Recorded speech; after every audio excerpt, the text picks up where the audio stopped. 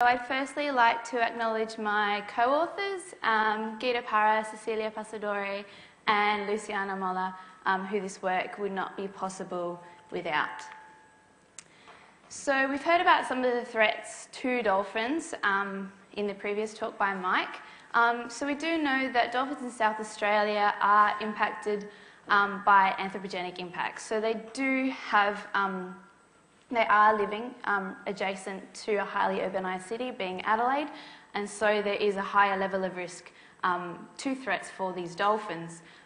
So some of the threats that these dolphins are exposed to, but are not limited to, is from tourism and boating activities, coastal developments, pollution such as from stormwater or industrial waste, and then there's also marine debris. So looking at these into a little bit more detail, so we do know that along the Adelaide metropolitan coastline, these dolphins exhibit a significant change in their behaviour whilst in the presence of boats. So instead of carrying out feeding and travelling, when there's boats around, dolphins adapt more of a milling behaviour. There's also increased levels of heavy metals near our coastal waters, and there was also the outbreak of the cetacean morbillivirus, which occurred a couple of years ago now, but that impacted a minimum of 38 individuals along this coastline. As Mike mentioned, there's also intentional killings of these dolphins. One thing that we don't really know much about is whether habitat modification and or the depletion of prey, whether that's having an impact on these dolphins, we don't really know. So the accumulation of all of these anthropogenic threats over time may lead to the displacement of dolphins and or their population decline. So it's really important for us to identify where these dolphins are most at risk. And this requires information on their distribution and preferred habitat. Now, unfortunately, we don't know too much about the ecology of dolphins in South Australia, so that's where I have come in. So the main aim of my PhD is to investigate the ecology and social structure of southern Australian bottlenose dolphins in Adelaide's coastal waters. However, I can't go through all of that in 15 minutes. So today I'm just going to talk about their distribution and preferred habitat and how we can use this information to inform their conservation and management.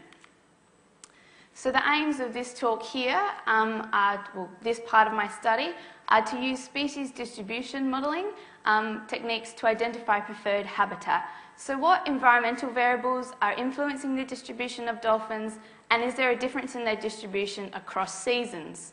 And then I also wanted to determine the importance and the ecological function of these areas.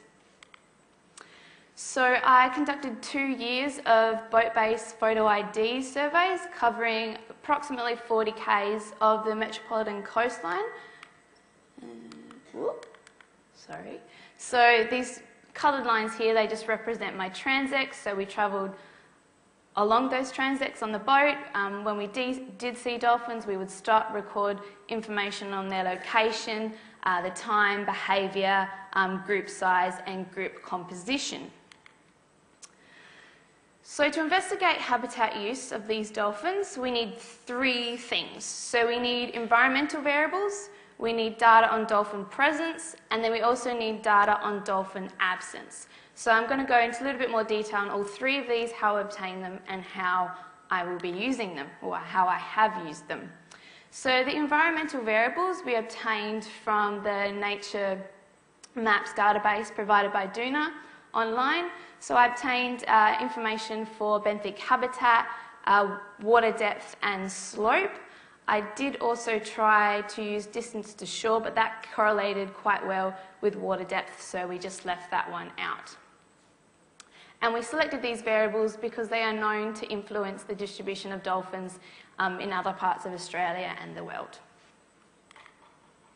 So dolphin presence was defined by any dolphin sighting that occurred whilst on transect, so whilst we were out on the boat on those zigzag lines. So you can see here, these black dots represent our dolphin sightings across seasons. So we have summer, autumn and winter presences here.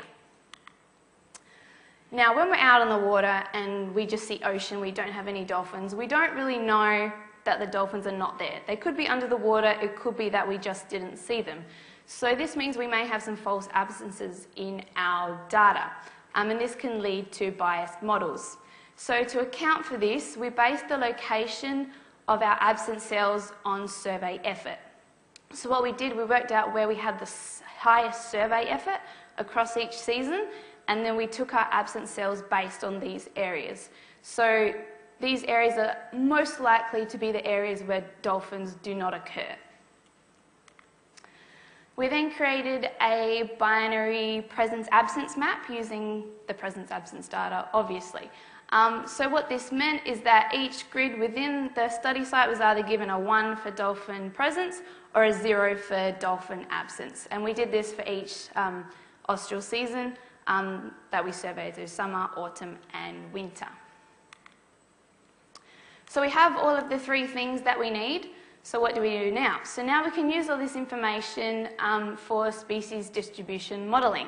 So this is a technique to let us describe the relationship between habitat and dolphin presence. So I use a combination of models. So I use what's called generalised linear models, generalised additive models and Maxent. And I use these 3 because then it provides us with a comparison of different modelling approaches. So GLMs and GAMs provide a presence-absence based modelling approach, while Maxent provides a presence-only based approach. These 3 models were then implemented together in a software called Biomod, and implementing these model techniques together is a process called ensemble modelling.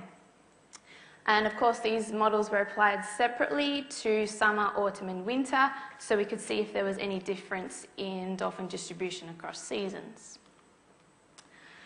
So the software that we uses a randomisation procedure to determine the variables, to determine the importance of each environmental variable.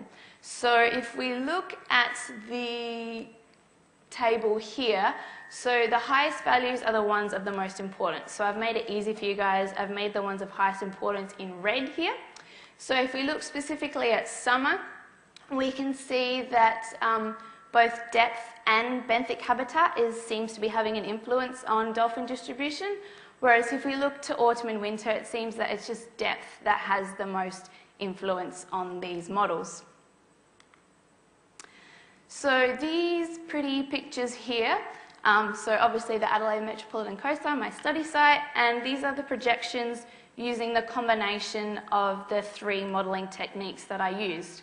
So red means high probability and green means low probability of presence, that is. So if we look specifically at summer, you can see we get this quite a high probability of occurrence down around Hallett Cove. In autumn time, this kind of high probability of occurrence along these nearshore waters. And then in winter time, we get a higher probability of occurrence deeper offshore. That's not to say that dolphins aren't within the area in winter, it's just they have a higher probability of presence in deeper waters. So we have this change across seasons, and what I wanted to know is what could be influencing this change in dolphin distribution across seasons. So to do this, we have to kind of work out why these areas are important for the dolphins. So we did this by looking at behavioural data. So we used a method called kernel density estimation to extract kernel ranges for behaviour. So we're going to find out where behaviours are most likely to occur. So the 50% kernel ranges are areas where you have a 50% chance of seeing a dolphin engaged in a particular behaviour. So these are our core behavioural areas. And then the 95% kernel ranges are areas where there's a 95% chance of a dolphin being engaged in that behaviour. So these are our representative behavioural areas. Because there was a lack of data for some behaviours, we restricted this analysis to just feeding and travelling behaviours. And then we used these kernel ranges to calculate the percentage of overlap with the high probability of occurrence. So don't be too scared by this here. So the underlying map is just the ones that I showed you before. So we have the probability of dolphin occurrence across the seasons. The only difference now is that we've overlaid the kernel ranges. So the top here we have feeding, the bottom here we have travelling.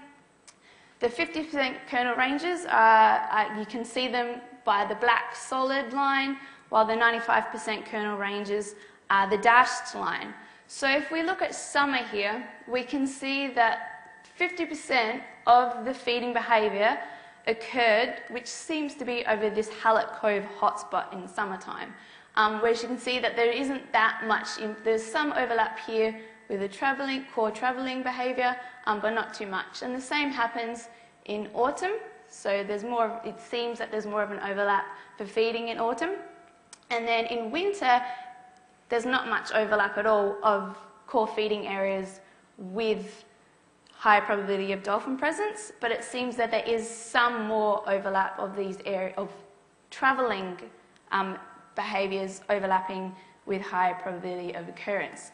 I was told this isn't good enough, Nikki, you need to put numbers to this. So that's why I calculated the percentage of overlap. So the percentage of, let's go back, the percentage of, say, this circle here that overlaps with higher probability of occurrence. So I think that was mostly just the red, the orange, and a little bit of the yellow being high.